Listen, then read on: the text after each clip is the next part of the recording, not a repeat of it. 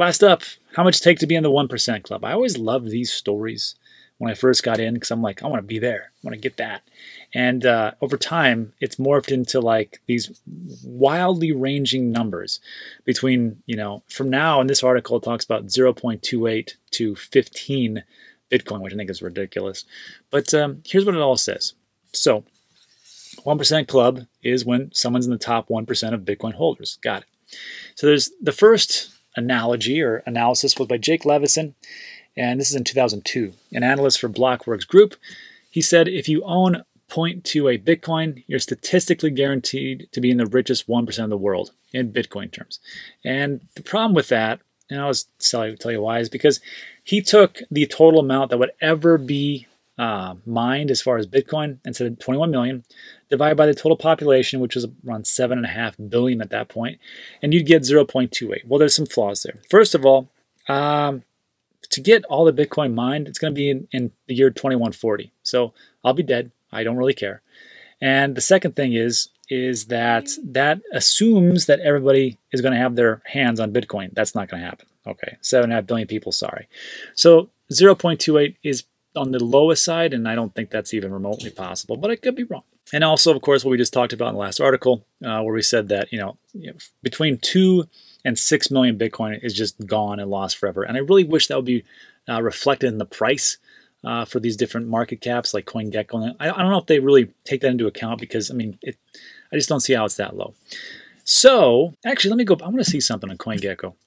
So if you click on Bitcoin or any cryptocurrency, whatever else, it'll talk about, yeah, right here, circulating supply, 18.5 million. Well, that's not happening. I'm telling you that right now. The max supply is 21 million. So 18.5 million, in reality, I think it's more like 15.5, 15 million, somewhere around there. And that would drastically affect the price right now. But they can't quantify that, so whatever. Anyhow, and then here's the high end. 15 Bitcoin is the magic figure by Blocklink. This conclusion disregards wallet and address data and assumes no lost Bitcoin again, which is dumb. And they said 15 million. Okay, so that's one part. And then also you have to remember that there are multiple Bitcoin addresses. Like I personally own at least 10. They're in my various nano ledgers. They're on my various exchanges that I use. So on all those different addresses, I mean, it's all mine. If you add them all up, I mean, I got more than one, but, you know, a lot of them aren't that much, you know, 0.1. So if you have like 10 different addresses, 0.1, 0.01, you got one Bitcoin. But it looks like, you know, this address XYZ, blah, blah, blah, blah, only has 0.1. And that's not how it is. It's just one person has a ton of different addresses, and it's hard to quantify that. And, you know, moving down, this was the latest one. This is from BitInfoChart. And what it comes down to is this. It says, here's the balance of Bitcoin. Here's how many addresses, the percent of addresses total, and the coins. So if you look at what could be the 1%, here's 2%. That's not bad. And the balances of those addresses, and there are 655,744 addresses that have between 1 and 10. It's about 2% people. So somewhere between 1 and 10 is probably the sweet spot.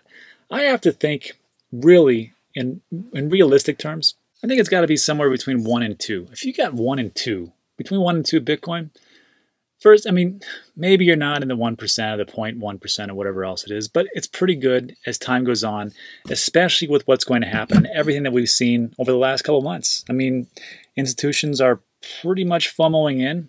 We've talked about banks getting into the fray. We've talked about big institutional players. So I think if you got 1 and 2, that's you're way ahead of everybody else out there, especially right now. And of course, this chart doesn't take into account multiple wallets, so that's also a problem. But yeah, if you got anywhere between 1 and 2, I mean, you are way ahead of the rest of the population as far as globally. So let me know what you think in the comments section, and that is it for today's video. If you're looking at an alternative to Coinbase or whatever exchanges you have, I've got the exchange and wallet fees. It's just a breakdown of all the different fees and all the different interests that you can gain for wherever you put your cryptocurrency. My 1, 2, 3 punch, Kraken, Celsius and Voyager. I like Celsius because I have, first of all, the fees. Well, I don't really buy anything. I buy everything from Voyager.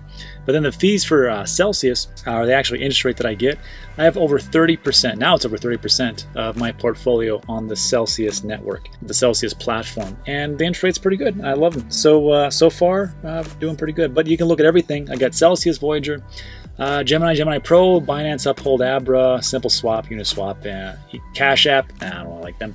eToro, don't recommend them, and Crypto.com. So take a look at that. And of course, there's if you sign up, use the affiliate link. You don't have to. You can go right to the exchange or wallet and download it or sign up. But if you use the links, it gives you between $10 and $25 just for signing up. And that is it. So thanks again for sticking with me. If you like those types of videos, I mean, 2 minutes going to pop up on your left and right. Don't know because YouTube does all that stuff. And that's all we got. So thanks again. See ya on the next